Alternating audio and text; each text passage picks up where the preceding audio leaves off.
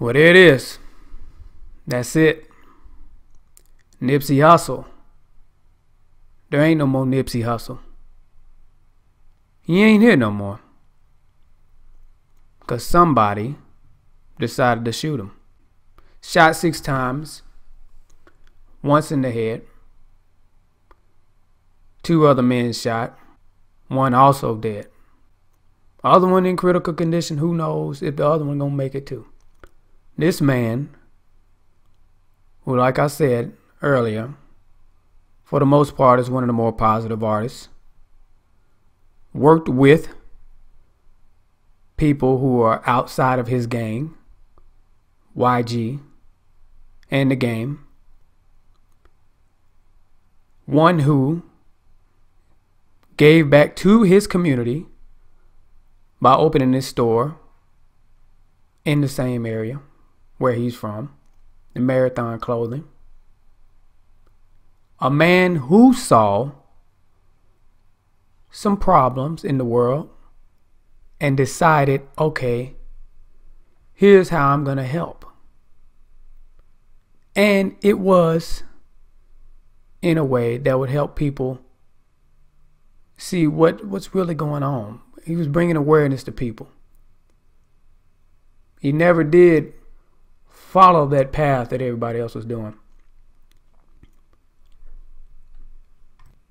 And in this world, it appears people like that don't get to last long. I'm going to let you hear something that he said, because that's what you need to hear. You don't need to hear me talking. Listen to what he planned to do. There's going to be a lot of stuff said about what happened. The main thing you need to understand is it's over. Ain't no more Nipsey Hussle. And one thing you can't say that this man wasn't for his people. That's Sebi. Sebi, my bad, I said it wrong. You said Sebi. I'm an LA nigga, man. My lingo a little different. Have you met man. Dr. Sebi? I never met him. I met his wife, and I take his products for sure. Now, the coolest guy ever. I mean, he was, when we interviewed him, I think he was about 74. Oh, y'all interviewed him? Yeah, we interviewed him twice. Damn. Not here, but when I was on the other show. He was able to jump from the floor up here on his knees. At 70-something. On his knees, and jump back down and no problems, nothing like that. Why you think they killed him? Why do they kill all holistic doctors? Right. Messing up the medical industry. You short-stopping their grind. Why do niggas get killed for hustling in front of a nigga spot? You short-stopping the grind. And these niggas, they check is billions. You got niggas that get flipped for a couple $100,000. So you playing with some pharmaceutical money, you know? And what's crazy, I'm working on doing a documentary on the trial in 1985 when Dr. Sebi went to trial against New York. Right. Because he put in the newspaper he cured AIDS. Yeah. Did he beat the case. And he went to federal court the next day and beat that case on record.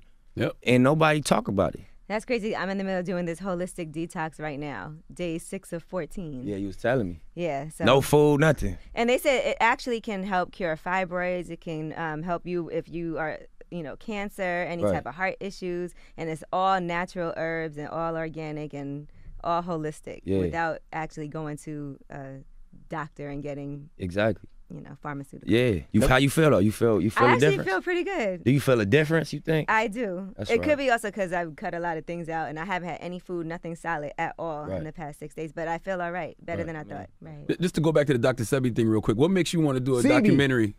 Okay, get it right, man. What makes you want to do a documentary about Dr. Sebi? I think the story is important. I think it's a powerful narrative. It is. You know what I mean? And I think imagine this. Anybody in this room, if I could say, hey, somebody cured AIDS, y'all be like, yeah, right. And then I could show you an example of him going to trial and proving in a court to a jury that he cured AIDS. Y'all would be interested in that. Absolutely. And y'all would look into the way he did it, right?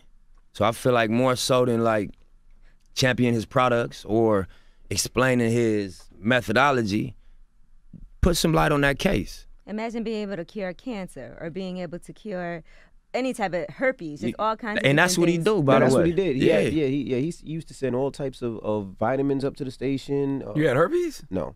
I said vitamins to the station. Did you hear me? I said vitamins anymore, to the station. Damn, Envy. This guy's crazy. You know what? Redsilverj, all I gotta say.